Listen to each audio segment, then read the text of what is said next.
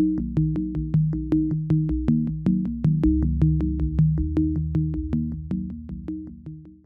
my name is Ming Yao, and this will be a demonstration of ANSYS Icepak and how to do electronics cooling really fast.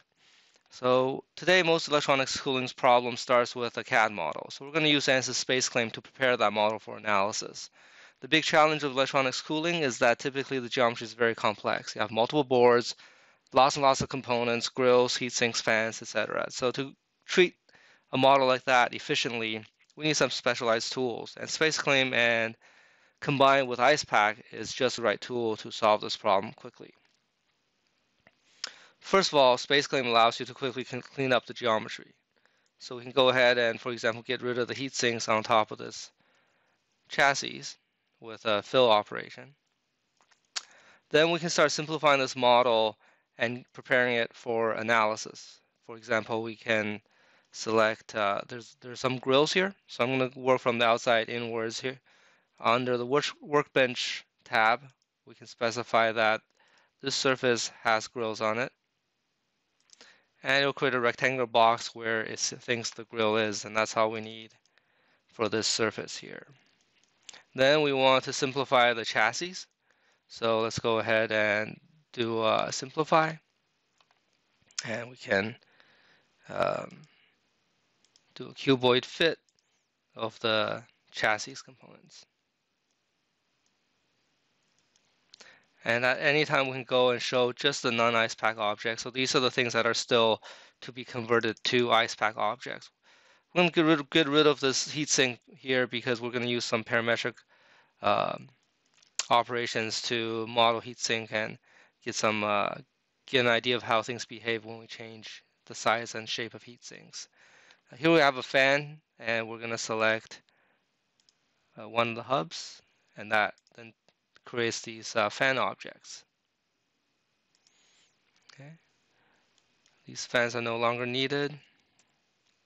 Have a few things here, so we can first define this PCB. This PCB is not a simple board, so we're going to use a polygonal fit, and it's extruded in the z-axis. So when we click on that, it turns this PCB into a polygon. And then we have some blocks and boxes remaining. So we'll do simplify, turn them into cuboids and cylinders.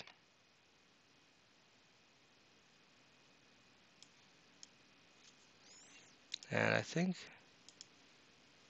that's it.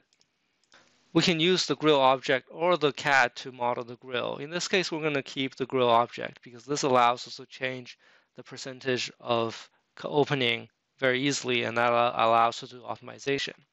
So what we did here is we moved the grill object and then deleted the CAD object. All right, so we still have the grill in front. These other boxes, surface will be accurately modeled.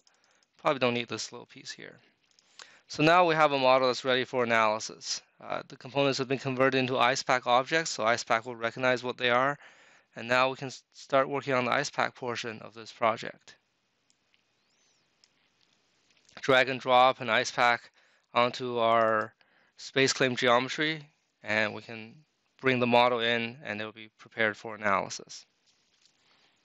You can see that we have all of the components defined, and it just knows that these are fans and casings. So there's a few things we can do here. We have some regular fan sizes, and if we want to adjust the fan, you can see that we can put in various properties for flow rate, pressure.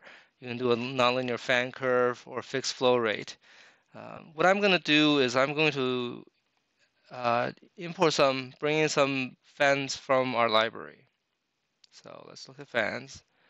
And there's a large number of different sizes of fans over here. For example, this fan is roughly the right size as the ones we have. And the nice thing about this is that it will have the right characteristics already defined. So I'm going to add a couple of those things in there. So now we have two more fans. If we look at the fans we created here, it's got already a fan curve predefined by the manufacturer, so we know that it's going to behave appropriately. This fan will be a YZ fan. We'll use the align tools to align the center of this fan to the fan from the CAD.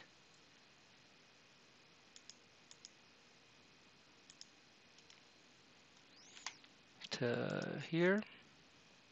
And then we can adjust this one to also YZ. We're going to line it up along the center.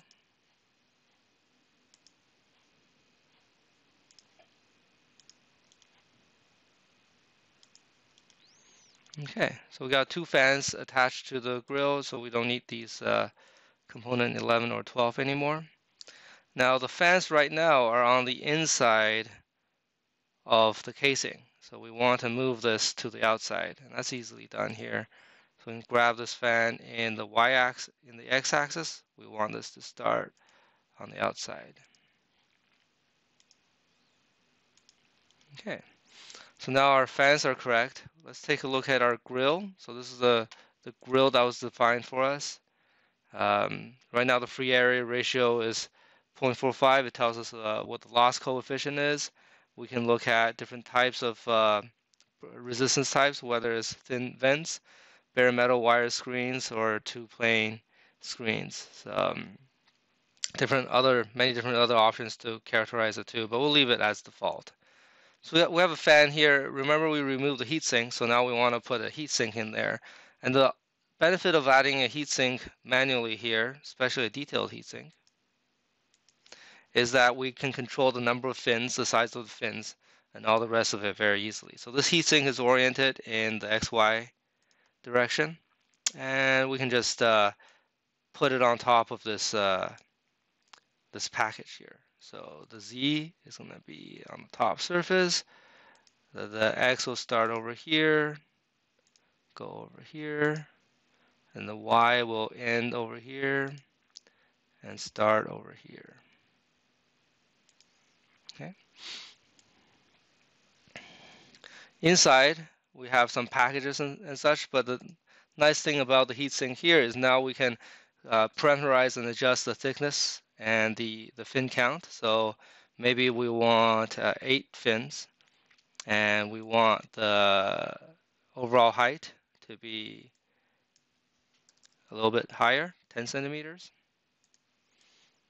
And it's definitely pointing in the wrong direction, so let's adjust the orientation of our heatsink.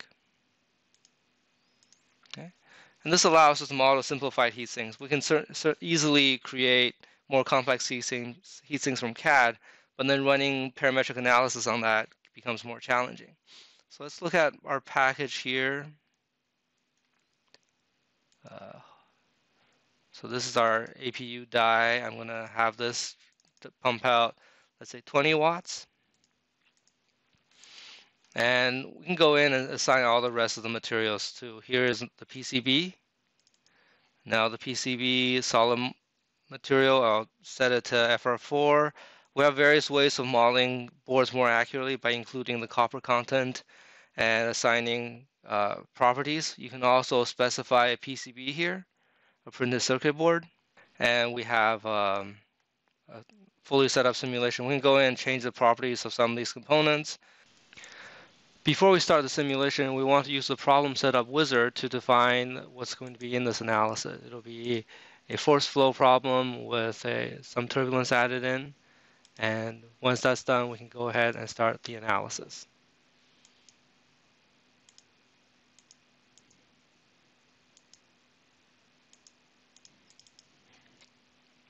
Try to run this for 100 iterations. We do want to parallelize this, so run it on 4 cores. Let's go ahead and run the simulation.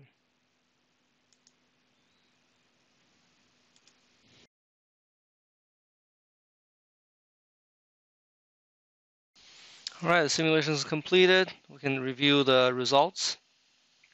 Look at the temperature for each of the components here. The maximum components for some of the boards and packages goes up to about 62 degrees. We can plot the temperature.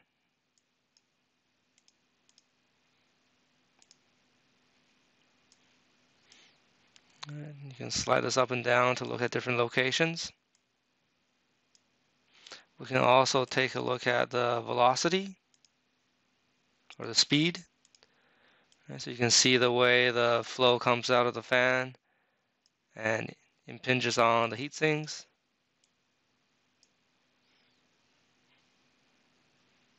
And we can run this for longer for it to fully converge. We can do monitor plots to ensure that the temperatures are correct. So let's deactivate this. Now we can see what happens when we change the size of the heatsink and maybe the amount of temperature inputted. So let's go find our heatsink here. Heatsinks becomes very easy to parameterize in ICEPAK. We can specify, for example, the number of fins, fin count. So just putting a little a $sign in front of it turns this into a parameter. We can make the overall height of this a parameter.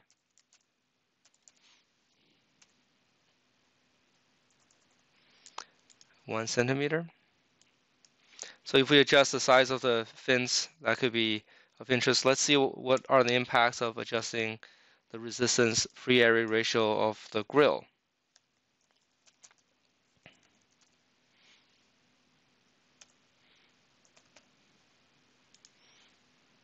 Okay, so we have the same fan.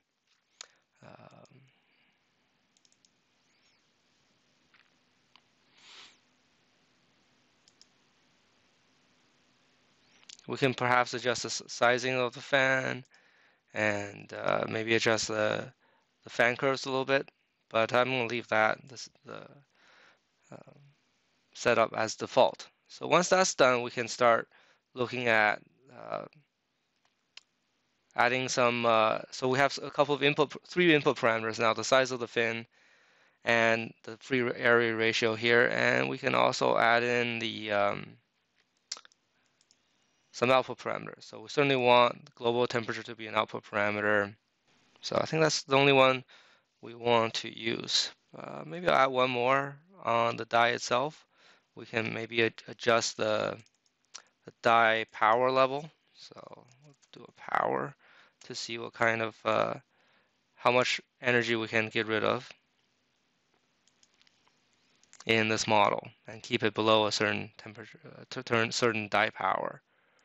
So once this is done, I prefer to use the Workbench optimization method. So we got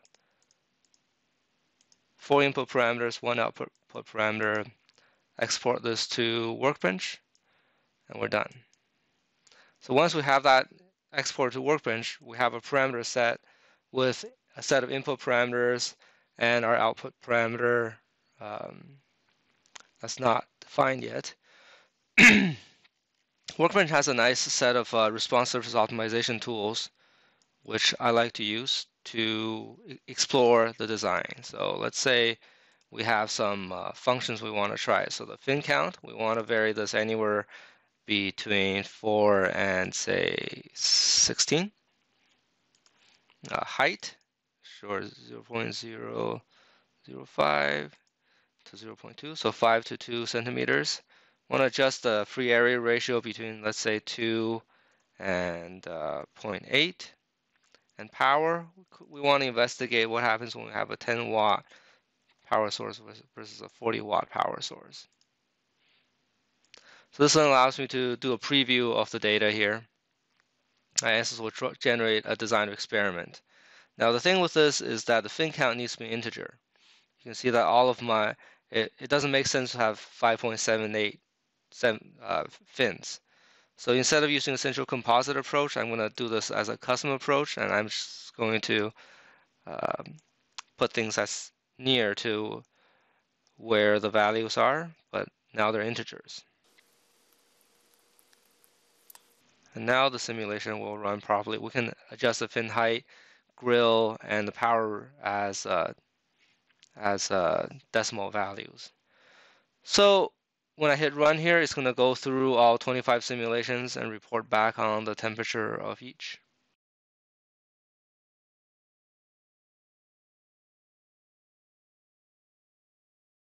Now that the simulation has finished, we have 25 sets of data. We can then do some processing to see what the data can tell us about what's happening. So we can do a response surface fit. This will provide us with a equation that will interpolate across all of the data points we've generated. We can look at how sensitive a particular temperature is to fin count, to fin height ratio, grill ratio, and power. Also look at it in 3D. So this response surface looks very uneven. It doesn't look like a smooth response surface. We probably should do additional simulations to further refine these type of response surfaces. The method that we use to characterize response surface is a minimal set using the central composite approach. So we certainly want to get accurate results, we would want to do some additional optimization. Let's take a look at the optimization. We can select certain constraints, and for one, we want to minimize the temperature, but we probably also want to minimize the fin height and minimize the fin count so that we can get away with a cheap heatsink.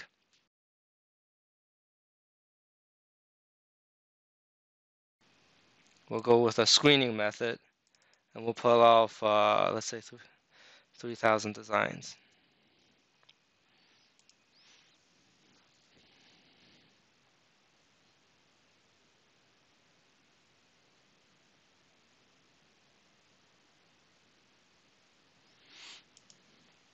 Okay, so this is a much more fuller trade-off plot. We got a Pareto front here, the minimum temperature. And for samples, we have between 10 and 40 watts. So let's say we want to go, first of all, we want to ensure our temperature is low. So let's get rid of anything over 50 degrees. We want to have a high power. So maybe we want 30 watts of power, potentially, in this model. And if I click on one of these, it tells me that to do this type of model, to get this performance, we need a 37 millimeter fin with about 13 fins, and that allows us to keep the temperature under 50 degrees and have a power of 30. So this gives us a lot of options of looking through the model, trying to pick out trade-offs. If we have 20 watts, as we mentioned earlier, can filter out those with higher power. And now we can reduce the number of fins. So let's say we want a minimum fin of, we have a couple options here from the simulation. One is a 11 fin, 0.1 millimeter option version, or we can have 4 fins, and it's a much thicker fin height. So a lot of different options available in this simulation, and by doing design of experiments and understanding the trade-offs, this gives us a lot more data. Certainly, to do this accurately, we want to refine our response surface by adding in our response surface, we can do verification points and refinement points, add in various designs to better quantify our design space, and that'll allow us to pick the correct design and use optimization to understand the trade-offs between our various options. That's a quick example of how to do a ICEPAK simulation for electronics cooling, taking a modern CAD model and turning it into an ICEPAK ready simulation. Then we did some extra design optimization to look at how changing the heatsink sizing and various other parameters allow us to optimize the model. So thank you for your time, and please, if you enjoyed the video, please like it and visit us at singularityinj.com. Thank you. Bye-bye.